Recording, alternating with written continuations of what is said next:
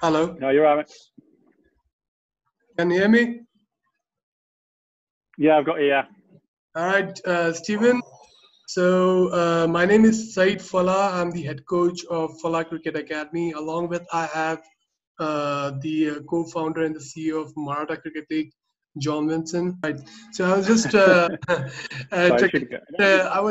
was just going with the introduction part. So let's hear it from you first. Like I do understand that you have a very vast profile when we look at it, but then it would be I would be more interested in hearing it from you, how you started, where did we land up, and all that stuff.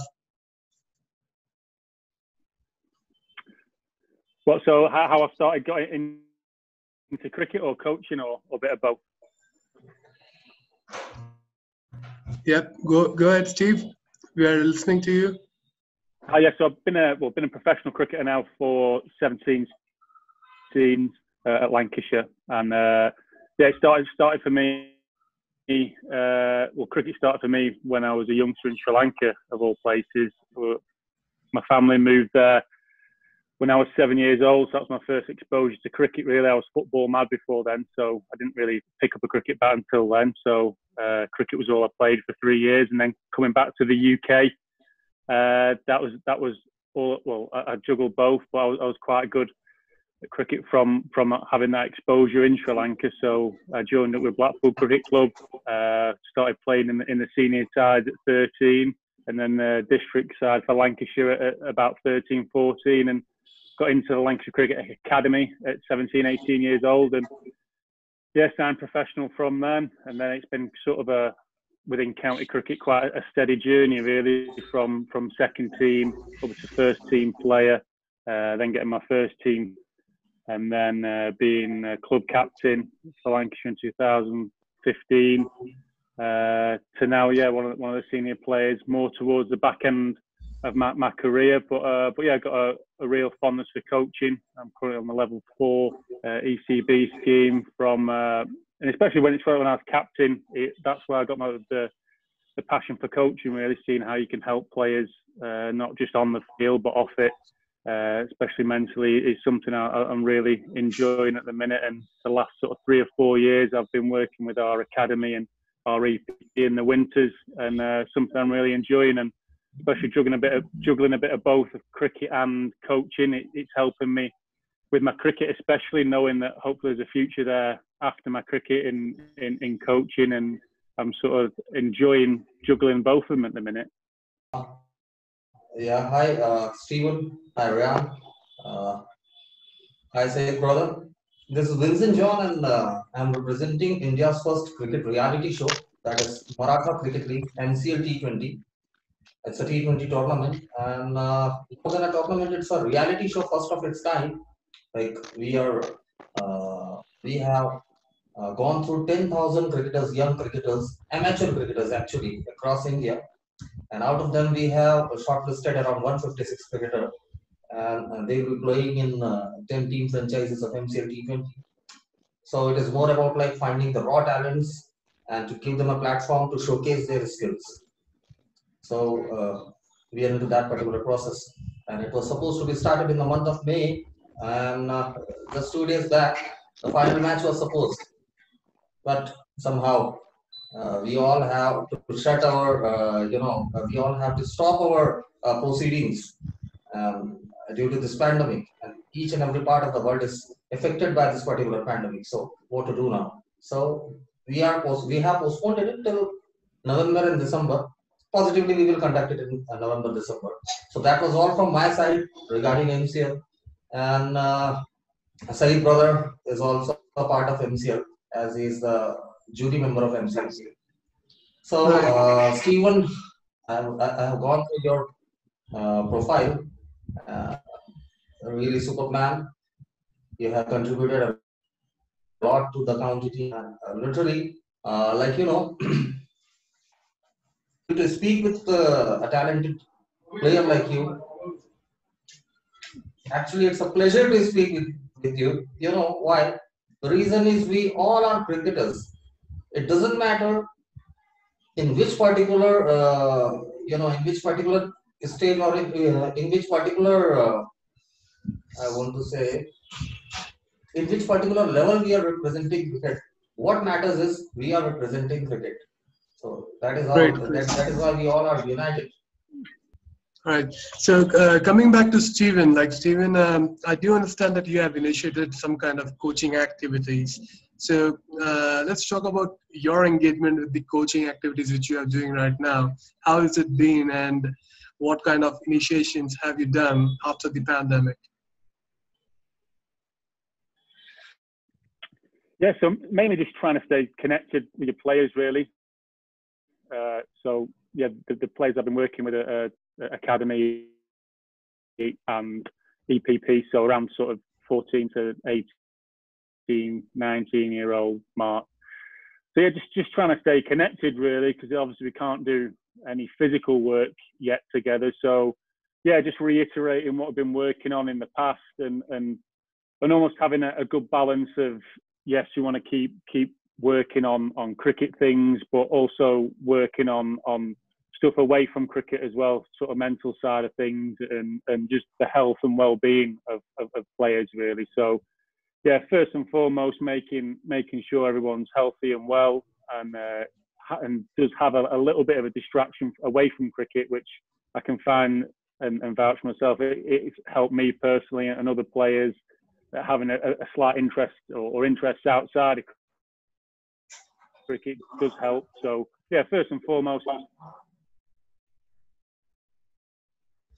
sort of trying to be a coach without actually getting hands on and actually meeting players. So yeah, going on a lot of past experiences and previous sessions that you can sort of relate to, and working forward, having a plan, really. So planning out whenever that might be, when we're going to start, what the future looks like, and whether that would be hopefully a few weeks of training to then go in a shorter season, or it might just be, once again, the season's gone and then it's a longer pre-season to next season. So having a bit of a plan for either this year or next year is going to help.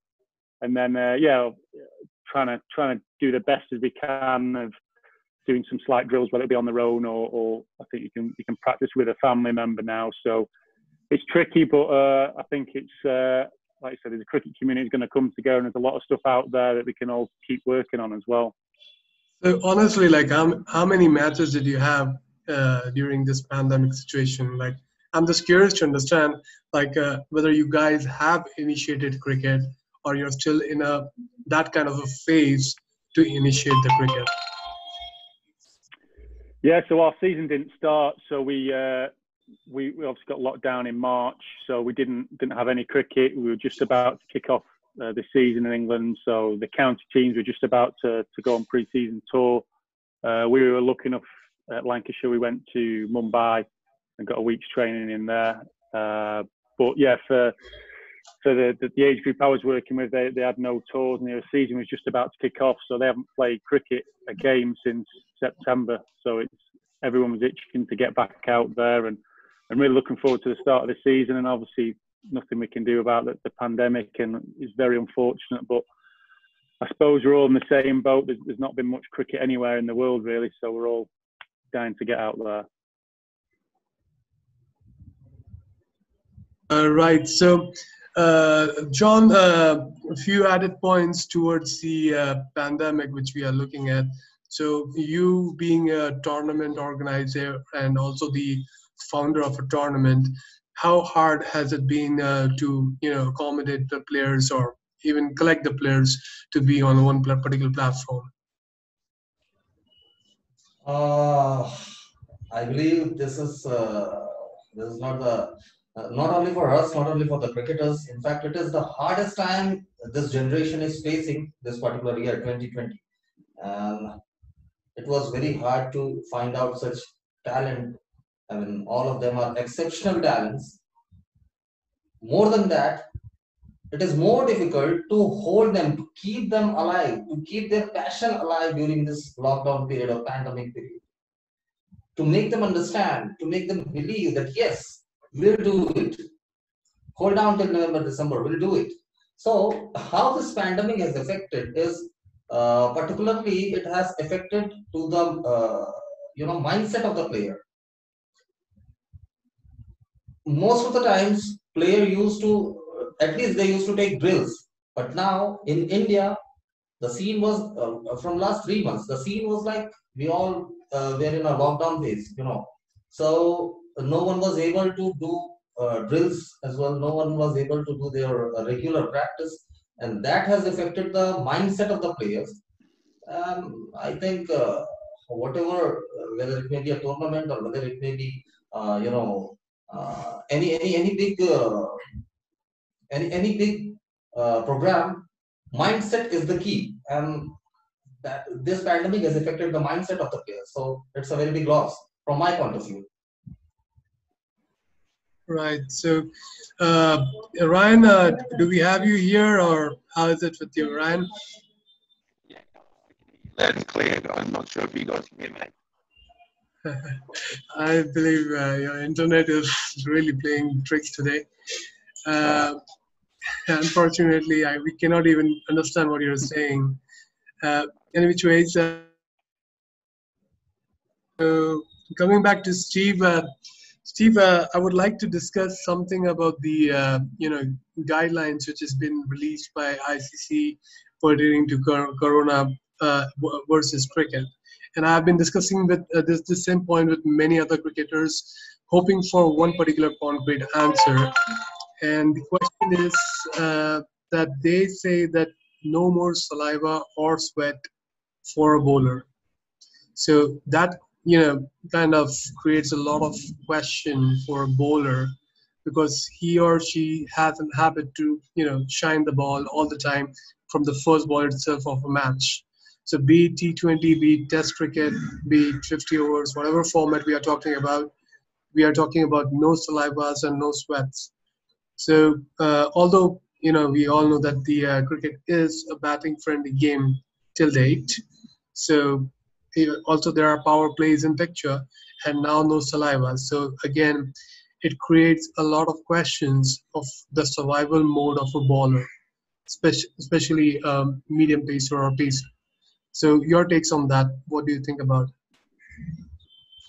Yeah, I think it's going to be tough for the bowler, and like you said, it's going to be habit as well. I think a bowler will naturally take the ball and start shining it with saliva. It's what they've done.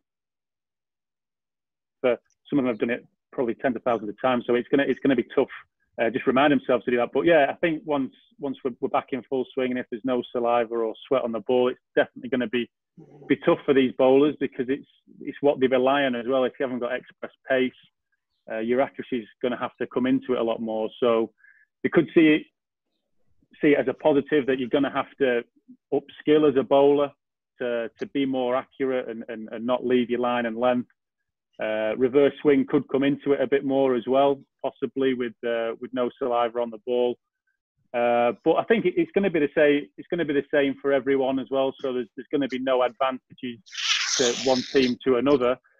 But yeah, I think trying to stay on the positive side of it, it's hopefully going to help the bowlers with more accuracy, with a bit of less swing or lateral movement. Either way, you're going to have to rely on your skills of being really accurate. And yeah, there's some surfaces that are going to be really tough to bowl on, and we might see a bit more spin involved. We don't know, but it's going to be a tricky time when we do get out there. Right, right. So Ryan, how is it with your network right now? Can you hear us? I'm outside and trying again, so I hope this works. At last, it's last to hear you bright and clear, and also on the bright side. Perfect. So Ryan,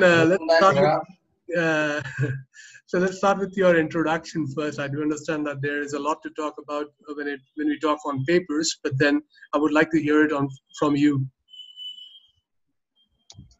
Yeah, well, you know, I guess my story's a little bit different. You know, I started obviously my cricket in Australia and followed the right pathway, so to speak. And was lucky enough to play in Australian cricket when, you know, probably at its peak, I guess, through those mid-90s and early 2000s when we had that amazing test team and, you know, the first-class system was working so well. And from there, I wasn't actually going to be a coach, to be honest. I did all my level 3 coaching certificates and all that, but, you know, I was snapped up pretty quickly by the media and I was working, you know, TV, radio, all sorts of things, and I actually became too busy. So I retired quite early to move into the media, but in a weird twist, I sort of got dragged back into it and was offered a great job in Hong Kong and, you know, working with the national team there and Kowloon Cricket Club, which is, you know, hosted, I guess, the Hong Kong Sixers for years and years, which is probably one of the great cricket grounds of the world, where I think it's valued at $1.5 billion or something, the actual ground, which is quite amazing. But, you know, it's been a great journey for me. And from my work in Hong Kong, you know, I was approached by the Netherlands if I would apply for the job. And you know, it was a great opportunity. In a twist of fate, again, my wife is actually Dutch. So to come to the Netherlands was a great opportunity for us. And, you know, I was taking over a pretty good team. You know, I don't say that I've had the answers to everything, but, you know, the squad was well known for, you know, performing on the big stage. And I guess for me, it was a matter of trying to get the depth of talent a little bit further. And I think you've seen that over the last couple of years with Dutch cricket, you know, winning the World Cup qualifiers and, you know, being in the Super League and, you know, disappointing with this pandemic. Obviously, we were supposed to play Pakistan this year and New Zealand and all sorts of teams. So it's been disappointing, but we're getting there. Like everyone's had their limitations, and, you know, we're lucky. We're actually one of the few countries in Europe where we've been managed to be able to be outside. So our players can train twice a week. Obviously, it's dialed back and we're being very careful, but, you know, we actually have trained. And Saturday, we actually played our first inter-club or inter-squad match, so to speak. So, you know, we're going. Obviously, our summer program has been decimated, and like England, you know, they're still waiting for what's going on. And, you know, we just got to keep our fingers crossed. And, you know, we're still preparing for a World Cup in Australia in October. And if it goes ahead, we're ready to go. But, you know, the drums are beating not very well in the direction that the World Cup's going to be put on. Right, Ryan. So I was just asking a question to Stephen about the latest ICC guidelines pertaining to the cricket, and there are like 6 or more guidelines which we are looking at, but the main guideline which kind of, you know, tips us out, like me being a bowler and even me, my brother, we being a bowler, we kind of think it's very dicey that you're not allowed to use your sweat or your spit to shine the ball. So although already we all know that the cricket has become more batting friendly game, and as in how it progresses, it becomes more and more friendly towards that particular game. So also the power plays are already in the picture, and now that you are not allowed to use saliva. So I would like to understand, like I've been asking this question to most of the cricketers around the world, and I would like to understand that particular point of view from your end as well. Like, what do you think about it, and what is a turnaround to that particular point? Yeah, it's an interesting one. Now, you guys have to take this the right way, but to us right now, it's almost like we're going to play in India, because you know, when opposition teams get to India, you're told over and over and over again about you're not quite sure of what the water is used on the grounds. If you're putting your hands near your mouths, you may get sick or something like that. So, to be honest, when we go to India, we don't use saliva to shine the balls. We actually use sweat. So for us at the moment, it's a kind of a continuation of that. And it's not just, it's not just, you know, India. If we went to Bangladesh, it'd be the same. It's certain countries that obviously we're not 100% sure about. And our medical advice is given to us that that's how we got to do it. So, you know, obviously a white ball, we only play white ball cricket, the Netherlands. So, you know, we're always using white balls. And to be honest, you can't really shine them too much. You know, you're trying to look after them as best you can, but it's actually in today's one-day cricket, as you've spoken about, it's such a batter-friendly game. You're actually trying to go the other way. We're trying to hack the ball up as much as we can. We want it to get old and as dirty as possible, literally in 25 overs, because you have one from each end. So it doesn't get hit as hard, and it's not as easy to hit boundaries in the back end. So, look, that's our take on it. If you ask me as an Australian who was brought up, you know, as a wicketkeeper, watching our bowlers work very hard on balls, it's a tough thing to tell the bowlers now you can't use sweat. But like most, we'll come up with ways. I've no doubt.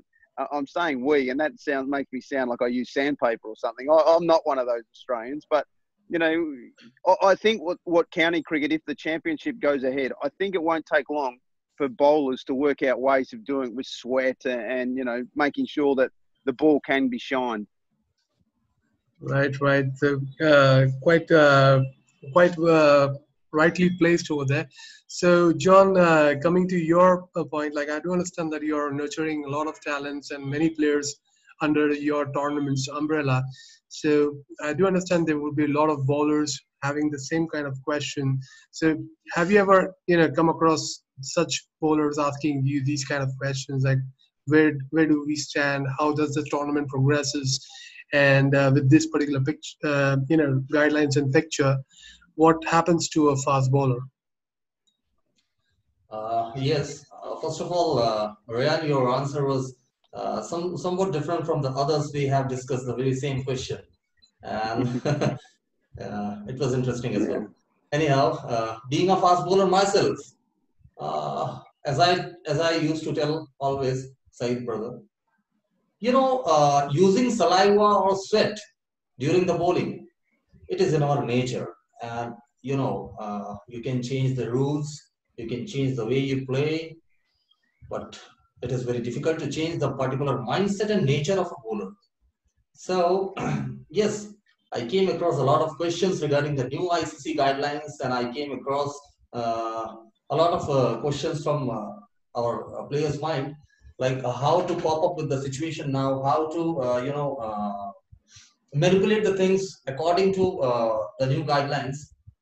All I said, now stop thinking about applying saliva or sweat to the ball till ICC is going to make some another announcement. Yeah, like yes, there is some sort of wax that you can use, as Robert was telling yesterday, or there is some new kind of substance which ICC will allow, or else changing of the ball in a particular time span of overs will do. So right now, in fact, I am also not a particular state to make any statement that yes, we can do this or we can't. The only thing which I can say is it is very difficult to change the nature of bowler. So that's what from my side on this particular saliva question. Great, John. Great.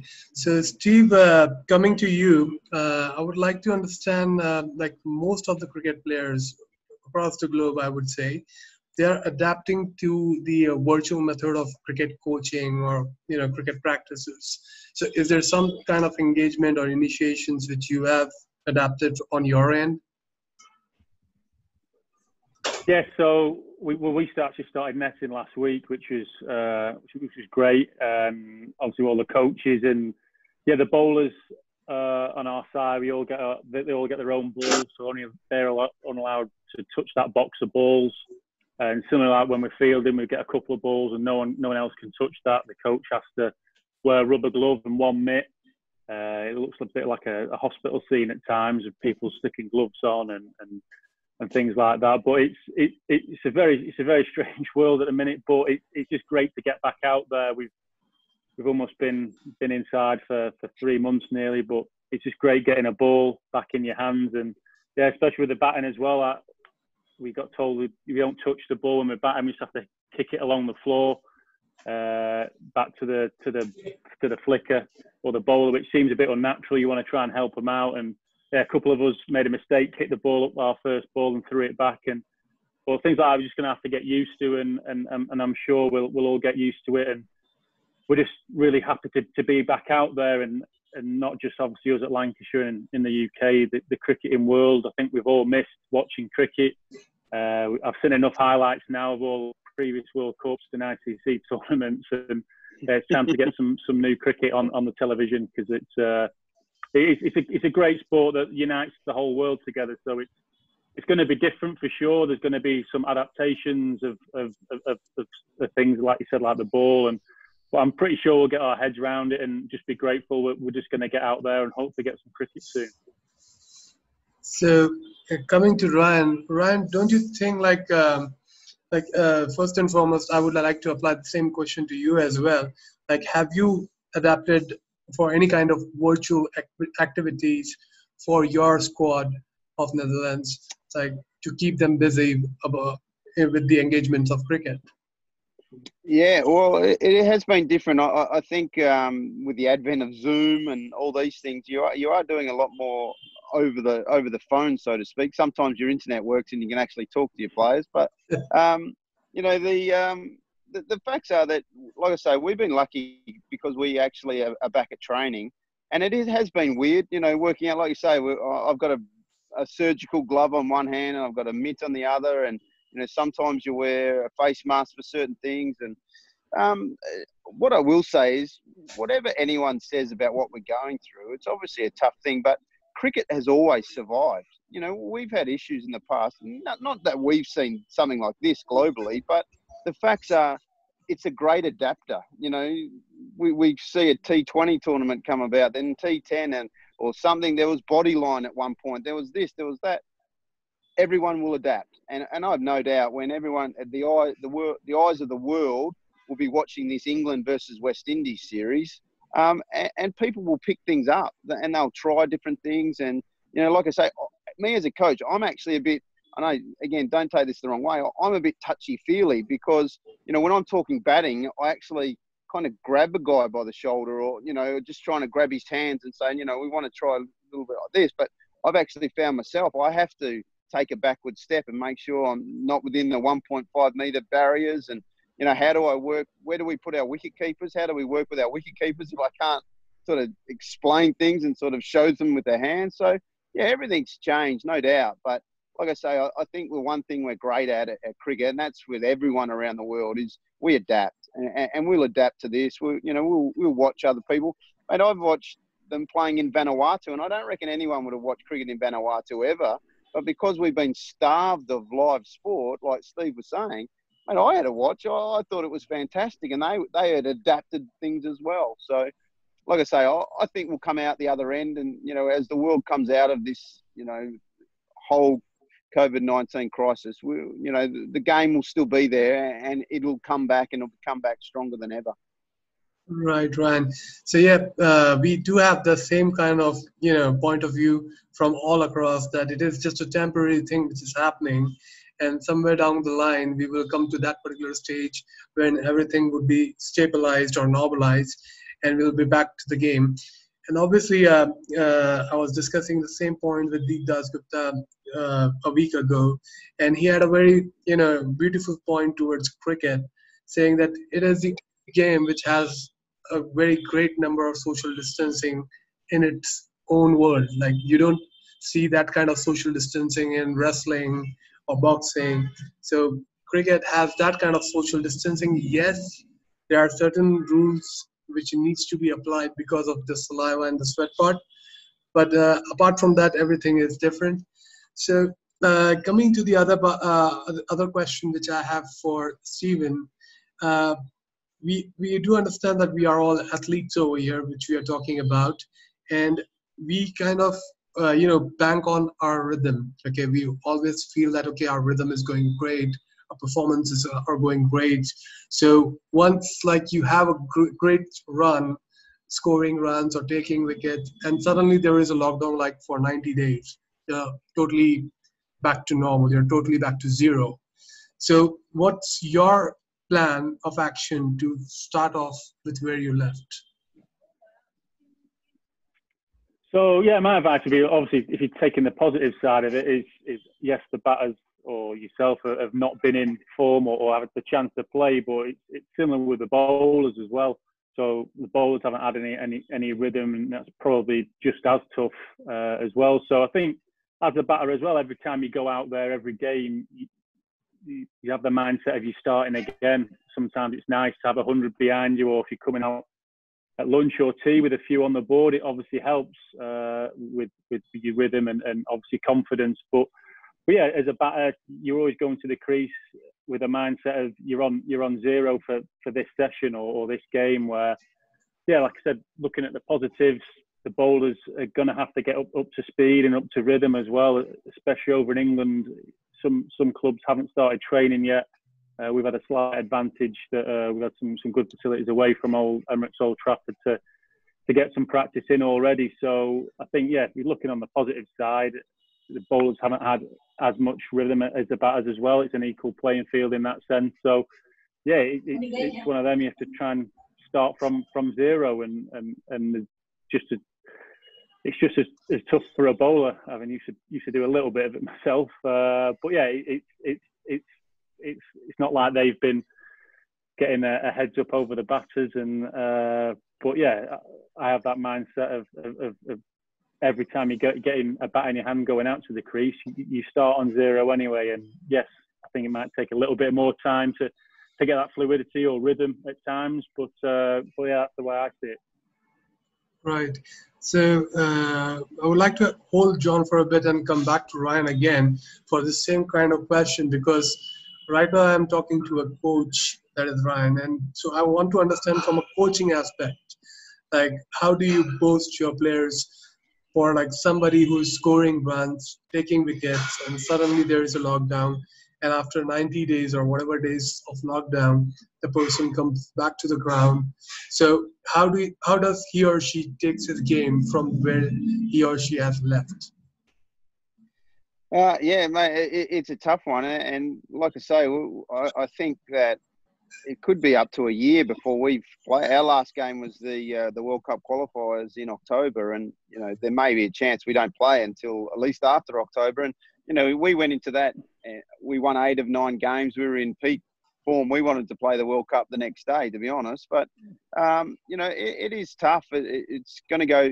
Everyone's going to go through periods. It's actually getting guys back playing cricket, and that's the thing. We're lucky here in the Netherlands where we have 7 of our players are in county systems, and they're in county teams, and they're going through what Stephen's going through now, and they're trying to go through the process of getting ready to play. But I think what you'll find is that the batters with the greatest craft, the ones who use their brain, and again, when I'm sort of talking about that, I think the day of T20 has also unleashed these brazen young fellas who whack the ball so hard, but they actually have lost a bit of the craft. They don't know how to go about the starting. If the ball's swinging and all that, it is a bit tough for them. So that's where it's going to be tough. The guys with the best minds and the games and have a complete overview of their craft, I think will get back quicker because they can go through the checklists and go, okay, yep, this is going well, and away they'll go. Whereas, some of the batters in particular who are pretty hard at it,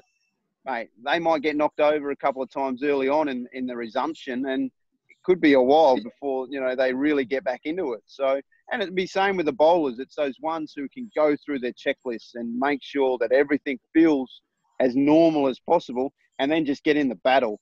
We're big on, you just got to get in the fight. Somehow, if you're not feeling great, I think Shane Warne said to me once that, what, I probably felt perfect 3 out of every 10 times I bowled.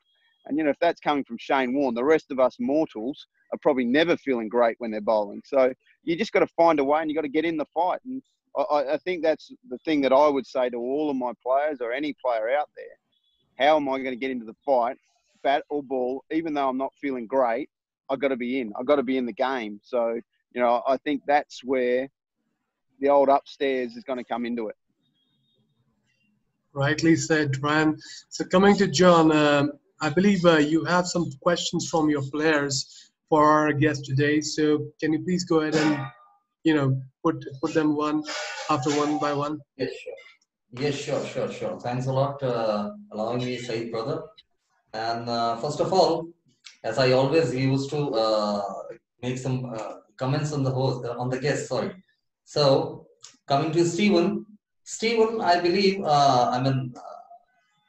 the particular picture which I gone through of yours in Wikipedia and Google, and somewhat you are looking quite different now. So you are looking more like a Hollywood actor, and. Well, I've plenty of time to groom over these last few weeks. So I'm having a lot of questions from our players. And so here's a question from Aman Dhyani, and the question I'd like to ask Ryan: how to improve timing and how to play with new ball in swinging conditions if I'm not a particular batsman. I'm not specifically if I'm not a batsman, then how to cope up with the situation and how to improve timing with the new ball if I have never played with new ball. Yeah, okay. So then obviously that's the pretty, well, some would say the toughest time to bat is when the ball's swinging around. But I think it comes down to technique again, playing the ball nice and late and not trying to overhit it. And I sort of touched on it just before that. I think a big issue in today's players is that sometimes they're just trying to hit it so hard that they actually get out of position. Their body parts aren't working together, and basically they're very reliant on throwing their hands through the ball. So, you know, I always like to go back to the old ways of just taking it nice and easy, relaxing, not trying to hit the ball a million miles an hour. It's just literally getting the mechanics right, get the head forward, get the feet moving, and not trying to overhit the ball. It's the only thing you can do. In fact, sometimes it's good to go back to very basics, and, you know, before you have a, you know, day's play, get some throwdowns, underarms and stuff, and just making sure you're feeling the mechanics are right. And once the mechanics are in place, then again, it's up to the old man upstairs to take control of the situation. I'm having a question to Rian from Ritik Barate. He's from Maharashtra, and his question is: what should be the current generation focus on mostly in the cricket, so that they can improve their cricketing skills and get more success? As day by day, cricketing factors are getting changed, and day by day, new rules are getting changed in the cricket as per ICC. So, what should be the current generation focus on? Oh, mate, like we spoke about before, like at the moment, the ICC can tinker a little bit with the rules just to try and get us through this moment, but the game will always go back to being the same. So I wouldn't be getting, you know, spending so much time worrying about all the new things and the what ifs and that. I would just back to the basics.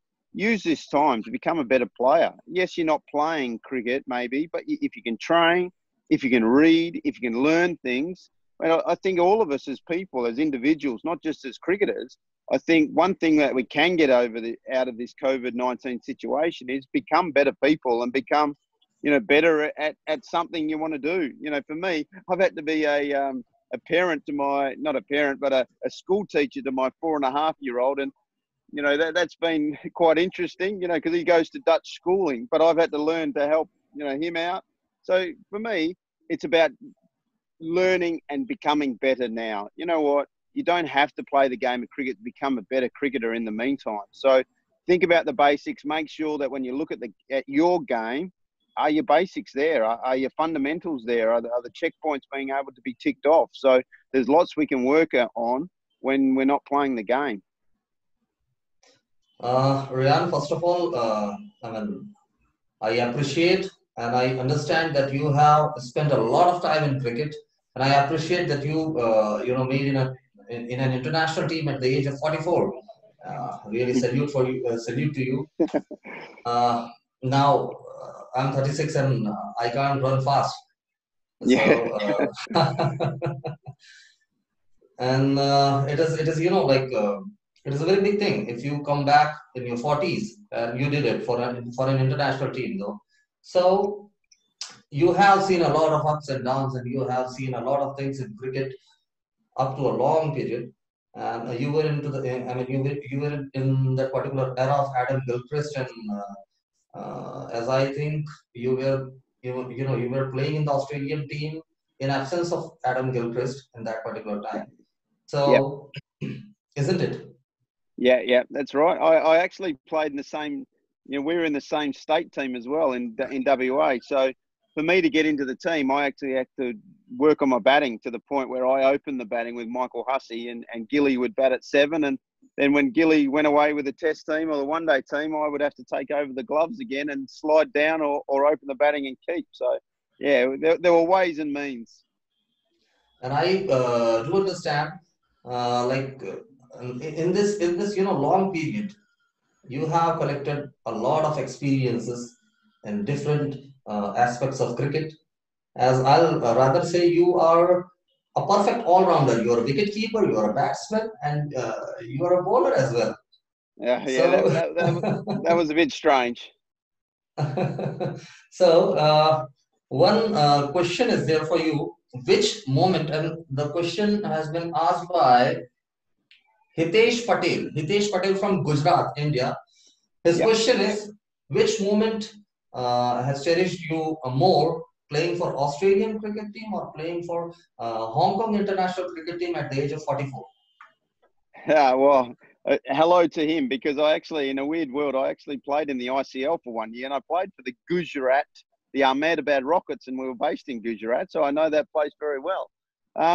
Look, at the end of the day, playing for Australia was, the ultimate prize for me. It was, a thing where, you'd work so hard for. Obviously, like I said before, we were in probably the greatest era of Australian cricket, and the standards. The games Queensland versus WA at times were told that they were better than Test cricket at the time. So, to be in that era was fantastic. And then to get the call up in Gilly's absence when he had a day off. Pity he didn't have a Test match off, because he played 96 of those in a row, which I was sitting behind. But, playing for Australia, my mum and dad flew across to Sydney for the game, and that will always stand to me as my greatest accomplishment. Playing for Hong Kong was fantastic. Don't get me wrong. I was, up there. I was asked to play I was the batting coach and assistant coach, and I still had to play when I was working for Kowloon. So, the coach was adamant that I was still the best batter in Hong Kong, and I needed to help them out. So, I kind of relented at the end of the day and said yes to it. But look, would I have loved to have been 10 years younger? Absolutely. But, I can tell my kids one day that I opened the batting and opened the bowling at a World Cup. And, that's a story that it can come with me. But it also gave me great experiences of how the different cultures work as well. Because, when you're talking about the big teams, Australia, India, and we come from that place, you just think cricket's easy. And you think the first class system, there's money, there's everything done. It's awesome. It's not until you go to the associate world where you see the struggles. How do we get the more money to pay for turf balls, for instance? How do we get to play more? How do we tour? How do we do this? And working in the associate world has really opened my eyes to that, and I really enjoy that battle all the time. And I love, no disrespect to Steve, but I love when I see Scotland beat England, or the Dutch beat England, or anyone beating, the outside world, because, in my humble opinion, yes, the big teams and the big countries, yes, they bring the money to the game of cricket, and they're awesome at it. But we do have a responsibility to spread the game. And, those teams in Nepal and Oman and the Netherlands, Scotland, the USA now, they're going really well. Mate, there are people out there. They're playing everywhere. As I mentioned, Vanuatu. And we, as the big countries, need to push that, and I think sometimes we forget that. Oh, wonderfully answered by you. And I do understand that right now you are coach of the Dutch team, and though Netherlands cricket is not, a very new thing to Netherlands. Cricket is not a very new thing for the Dutch, but still, I mean, you are giving your efforts to the Dutch team, which is, somewhat underrated, I believe. And also, as you have played for Hong Kong, it was it was emerging, and it was into emerging stage, and you were a big name in that particular team in the World Cup, T20 World Cup 2016. So you are, as I told you, that you are having a lot of experiences with you, as you have already spent a lot of time in cricket. So one more question from one of our player. He's Rishabh Meena from Rajasthan. Yeah. Yeah, Sorry, I've got a little one with me. Hello, baby. You say hello? Hello, baby. Sorry about that. No issues. What's her name? This is Emily. Hi, Emily. Okay, so we also have Steve back on track. So if John, if you were Welcome back, Steve. Welcome back, Steve. Sorry about that. So shall I continue asking with Ryan, or shall I? Let's complete with Ryan first. Ryan first, and then we can move to Steve with the pending questions which you wanted to ask. Cool. So Ryan, the question is from one of our players. He's Rishabh Meena from Rajasthan, Jaipur, Rajasthan, and his question is, what mindset we should keep while batting at the 5th down? Well, I think every time you go into bat, you need to know where the team situation is and what does the team need from you. That's the way I've always believed in playing, and that's the way I always believe in coaching. It's not always about you today. It's about what does my team need from me. Obviously, each player has their own strengths and weaknesses, and let's be honest, when we're talking about 5 down, generally it's your wiki or someone like that going in, or an all-rounder who probably wants to be aggressive. But, I think the biggest number one factor I need to impart on any player is understand the game. And what does the game and what does your team need from you at that exact moment? Sometimes it's not being brash and, doing whatever you do. Sometimes about sucking up some balls and giving strike to the bloke at the other end. But just work out what does your team need. And I tell you what, if you 9 out of 10 times do what the team needs, I'm telling you 100 times out of 100, the coach is always going to back you. Super. Well said. So now coming to Stephen. Stephen, my question is, not my question, actually question of our player. This is Rohan Mule from Pune, Maharashtra. And his question is, what did you learn from the particular cricketing career which you have spent for Lancashire? And as now you have switched to coaching, how you are giving your experiences to the youth, as right now also you're not too old, and what all experiences you are giving to the youth so that they can make it to the international team. What was that last bit, sorry? Shall I repeat it again? Just the last bit I just missed out. Let me ask you. His question is, what do you teach to the youth, as now you have shifted to the coaching rather than playing? You have spent a lot of time in Lancashire County, and what all your experiences is that you are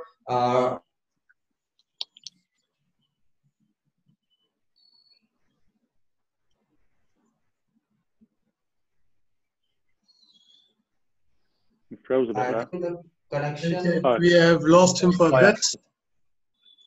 I've got you back now. You just froze. Shall I repeat it? Shall I repeat it once again? Yeah, if you could just repeat the last line in a small, crisp manner. The question is from Rohan Muley. He is from Pune, Maharashtra, and his question is, what all experiences you have with, consistently you have played for Lancashire from since 2005, and what all experiences you have collected that you are passing to the young generation, to your students in your coaching, so that they can make into international team of England. All right, yeah. So you alluded to it a bit there. So from me, just trying to pass on my experiences really from being that young player in the academy up to the senior level and being one of the more experienced ones now with over 500 sort of Lancashire games behind me. So yeah, and I think each and every player is different. So you have to coach that person really. So I've got the things I like to work on. I like players to have obviously good basics, good basic in whatever discipline you're doing really, batting, bowling, fielding. For me, I feel you need to nail your basics down. So, and I think every person is different. So I see it as I've got to coach the person. So I want to try and get to know that person really. I don't feel like I can just say, right, this worked for me, do this, that worked for him, do the same as him. So I think every individual is different. So we need to coach them slightly differently as well. So yeah, trying to get to know that young player. So I think a lot of the early sessions if I've got a new player is observing and me watching and trying to get to know how they work really. But my main thing I've got at the minute is when I say a new player is make sure that they've got the basics right.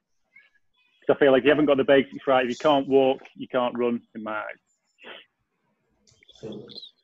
So as both of our guests are into the coaching right now, so you guys are more like mentors to the players, and also both of you have spent a lot of time in cricket. So every player is quite excited to hear from you, both of you. My next question is from a player, Ajit Jagtap. He is from Pune, Maharashtra, and his question is, as he has learned about you, Stephen, you used to do both medium pace ball and spin as well, isn't it? Yeah, so I started off as my roles changed throughout my career. So I started off as an all-rounder, seam bowling all-rounder. So I started at 6 and 7 and be the fourth seamer. But at Lancashire at that point, we had sort of 4 or 5 players, similar age group, who did the same role. So I always bowled a little bit of spin in the net. So it was when we actually had VVF Laxman at the club. He said you should keep bowling that and bowl it some more. So yeah, as time went on, I bowled it more, and eventually I went over to spin, and I had a slight sort of niggles in my knees anyway. So yeah, it sort of converted it into spin, and with that as well, I wasn't bowling as much. Obviously, conditions.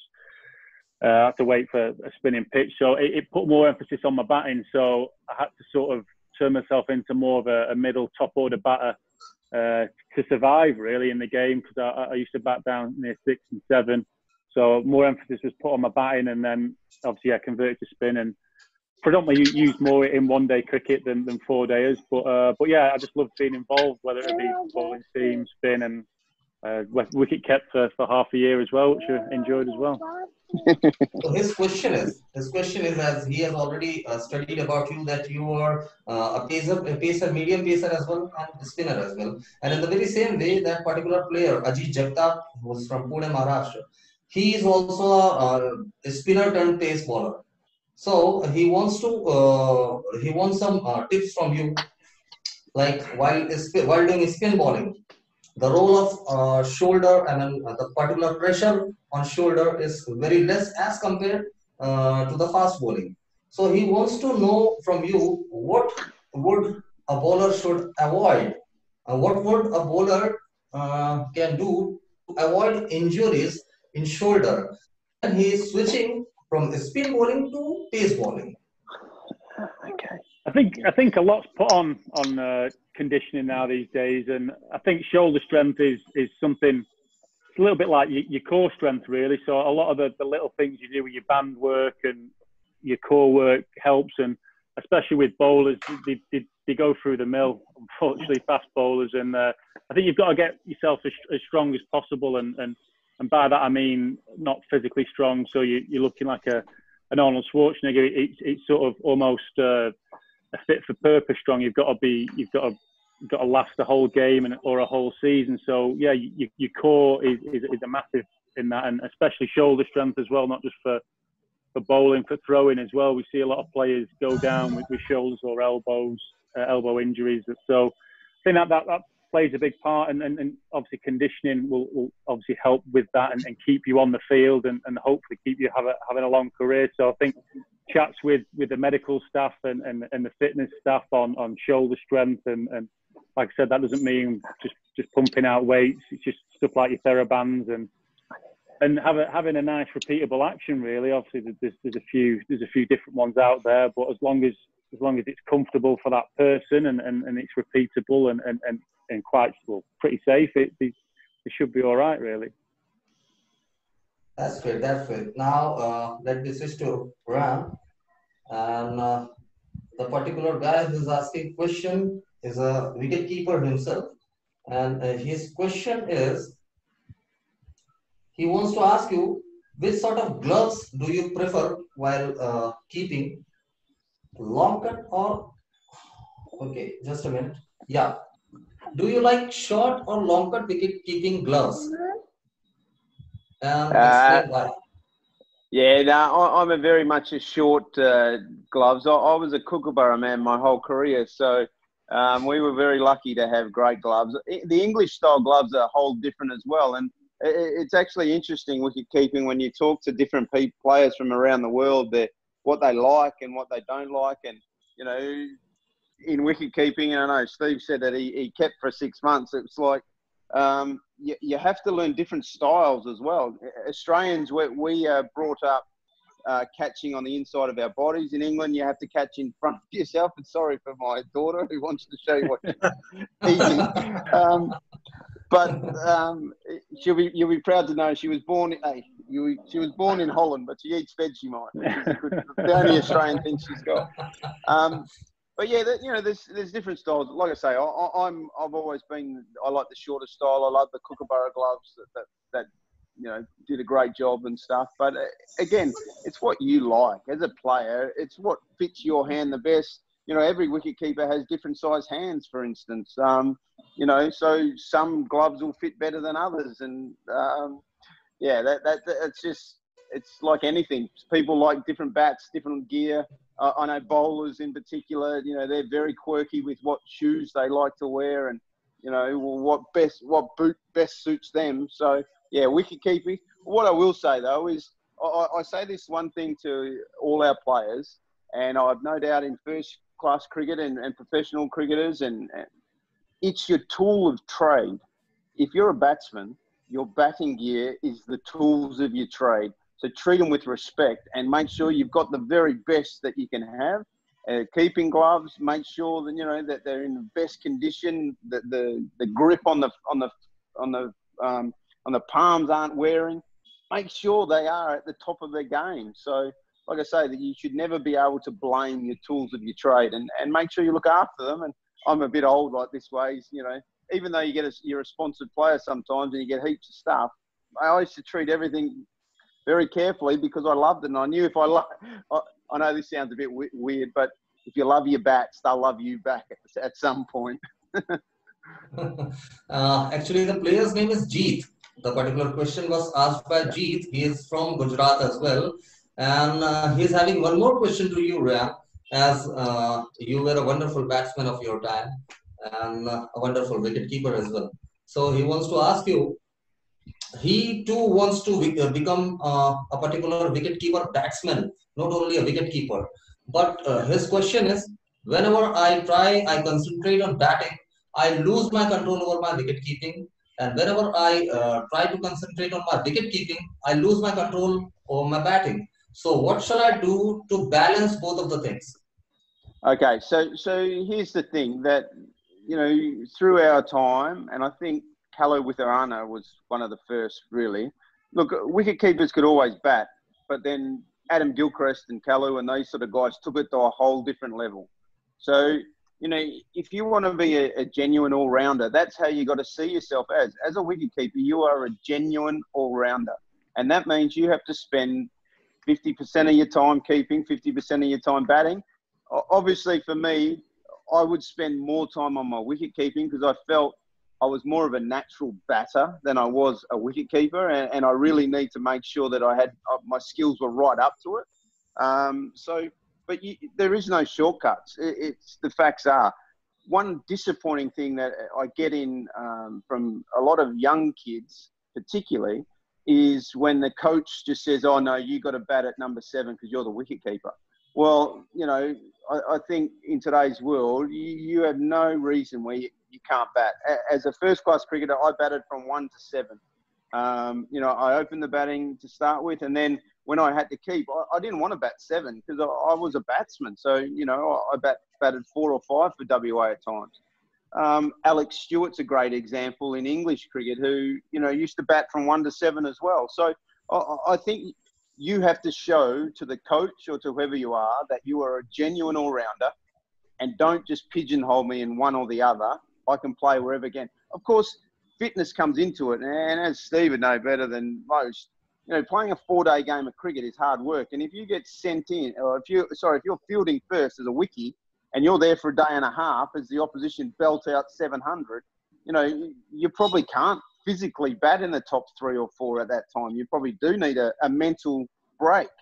So yeah, mate, it's an interesting one, but I think the molds are being broken, but you still need to push it yourself and still prove to your coach or your captain or whoever that you can play a significant role in the team as a batsman and batting in any order.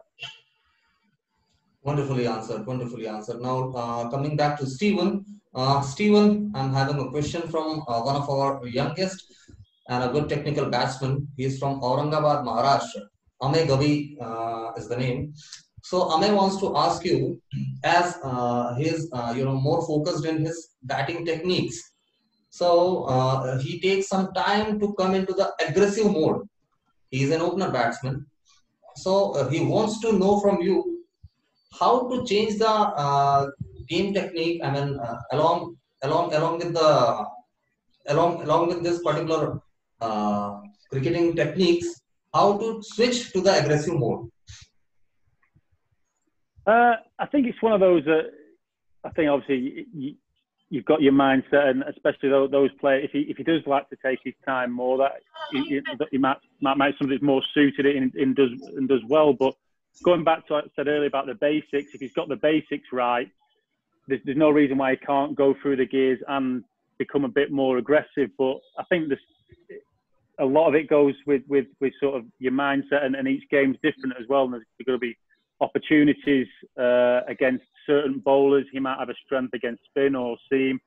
So there might be a time in that game where he thought, right, now's a better time to be a bit more aggressive, or maybe a time to be a bit more conservative. So I think it's hard to say or pinpoint on one thing on, right, I need to do this at this area.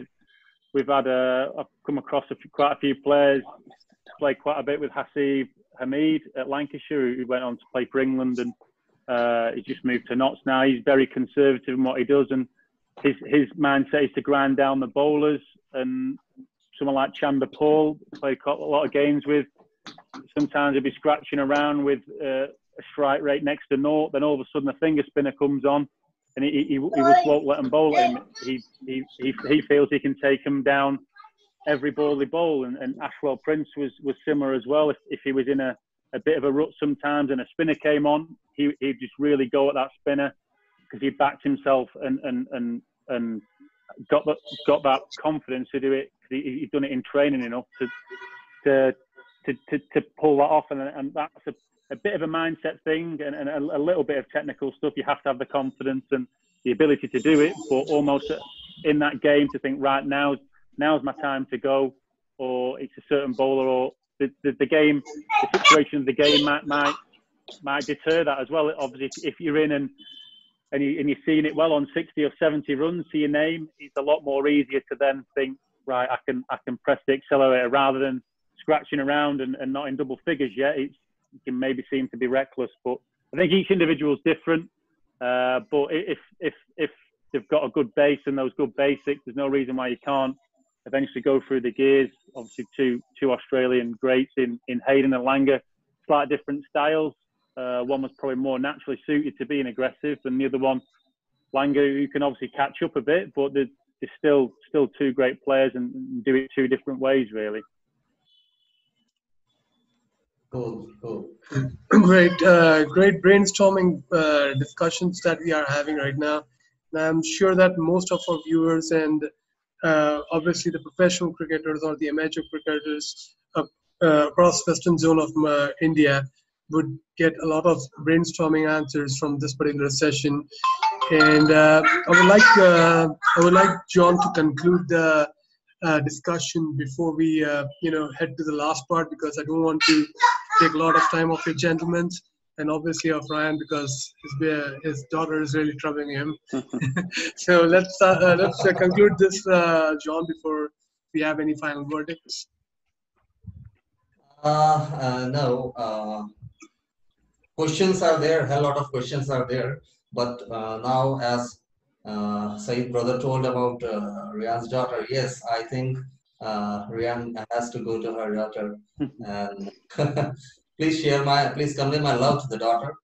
And, no worries. Belated Happy Father's Day to you. So thank you. Stephen, are you father as well? Yeah, I've got two girls, 4 and okay, 6 months. Super. Happy Father's Day to you as well. And Thank happy you. Father's Day to you, Sayeed brother. So we all are fathers. So now, what I want to say in the conclusion part is this. I want to tell you guys about a little bit about MCL. MCL is one of its kind. This is the first of its kind a reality show. Like this, India's first cricket reality show where we are searching young talents. We came across more than 10,000 cricketers across India, and we have shortlisted 156 extraordinary talents, those who were not from the proper cricketing fraternity, and they are amateurs. Exactly, they are amateurs. They are raw talents, and we are into the nurturing process of those particular cricketers.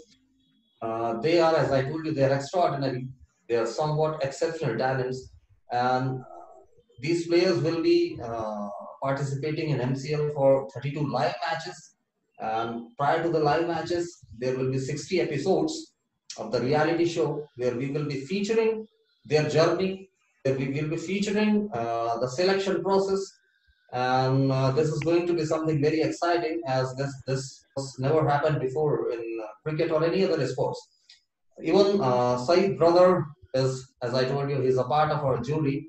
So it was a really brainstorming session, and our players, not only our players, anyone who is going to view this video will get a lot of benefits from the questions we have asked. And you both are, especially Brian, you are an inspiration that if a sports person will take a pledge to come back, he can even come back in his 40s.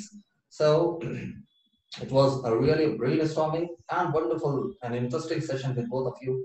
So MCL is doing somewhat, sort of talented. I'll not call it talented. Rather, we are providing a stage where they can showcase their potential in front of the crowd, in front of the audience, television audience, mostly. So I'd like Sayeed brother to add something for MCL, and let's conclude. Right. So yes, Ryan and Stephen, the basic part was about MCL and Fallah Cricket Academy, and about if ever an opportunity occurs wherein like you guys drop into the western zone of Indian cricket, you are always invited and welcome to me and John's campus cricket academy, as well as I would say infrastructure about MCL Cricket and Fallah Cricket Academy. Obviously, we are working with some great names. To name a few, like I'm working currently with Shardul Thakur of India with an online virtual cricket coaching assembly. And obviously, John is doing a great work pertaining to MCL. I'm really sorry because of my kid really shouting over here. So, coming back to the conclusion part, yes, there are a lot of questions pertaining to the amateur cricket players and the professional cricket players who are pretty keen to play across globe. As Ryan said about the United States, I'm closely watching their progress as to their going ahead and making the stadium and all those activities are in place. So they are doing a very great job, and also the European Cricket League, which is coming into the picture as of right now. So there are a lot of engagements and initiations as of right now. And obviously, to conclude, what I would say is, Ryan and Stephen, if ever an opportunity occurs, you are invited to our place, specifically to my academies, which is spread all across Maharashtra. And obviously towards MCL, which John is nurturing towards what I would say 200 plus players. So anytime you want to share your experiences, and having your presence would be a delighted one. And pertaining to this session, it was a great one. I would be staying connected with you guys pertaining to the future engagements of the cricket, which I'm going to do with Shardul Thakur, which I have spoken about.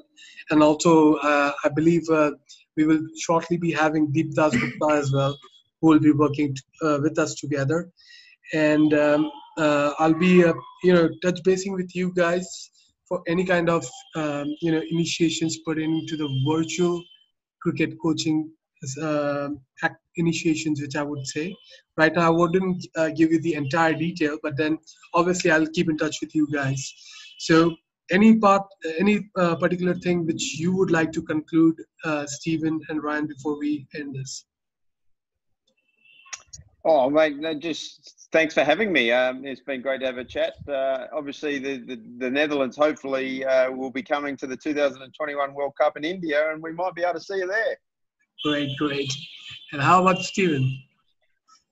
Yeah, it's great initially. Well, thanks for having me, and it's great to. I think we're all part of this cricket family, having never met before, but also it's great thing in common and a great game. And I'm a big believer of obviously Lancashire cricket, India, Netherlands, Australia cricket. It's going to be here for a long time to come, and we're just parts in it. So I think we're all here. We're going to make the cricketing world a better place, hopefully. And like I said, we don't know all the answers, but I think if we leave it in a great place for that next generation coming through, I think that's the way I see our duty is to keep growing this game, and this next generation coming through are gonna hopefully reap the benefits. And it's a brilliant game to be involved in, and obviously see a lot of the world and see some great people in it as well. Rightly said, Stephen. So thank you, gentlemen. Thank you for spending your time with me, and it was a wonderful discussion. So until the next time when we connect back, it would be a bye from my end. Thank you. Okay. Thank you. See you, man. Thank you. Lovely meeting you. Bye-bye. Cheers, boys.